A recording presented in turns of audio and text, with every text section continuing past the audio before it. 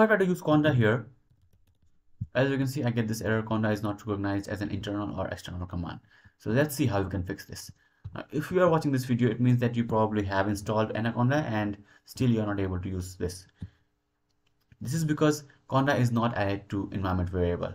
So press your Windows key and type Anaconda. Now you will see a bunch of options here. What I'm trying to do here is I'm trying to find out the path where Conda is installed. So click on this arrow next to it and click open file location. Now right click again and click open file location, and now you will see all the files where Anaconda 3 is installed. Now if I scroll all the way up here, I can see Conda bin.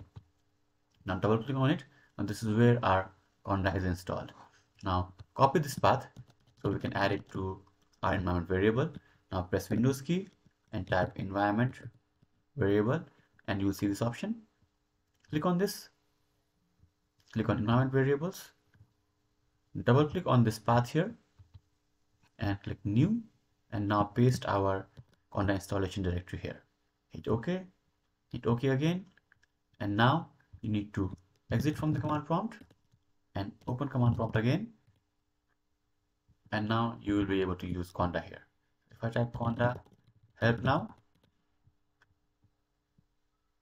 it will list all the commands that Conda takes.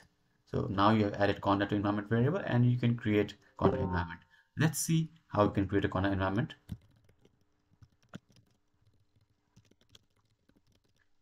Let's give our environment a name, my new env. And now Conda environment is being created. Hit Y and our Conda environment is created. To activate it, you can just type activate my new env, and as you can see, this is now activated. To deactivate it, just type deactivate, and now Conda environment is deactivated. If you want to see full tutorial of Conda environments, you can check the link in the description. If you have any questions, let me know in the comments below.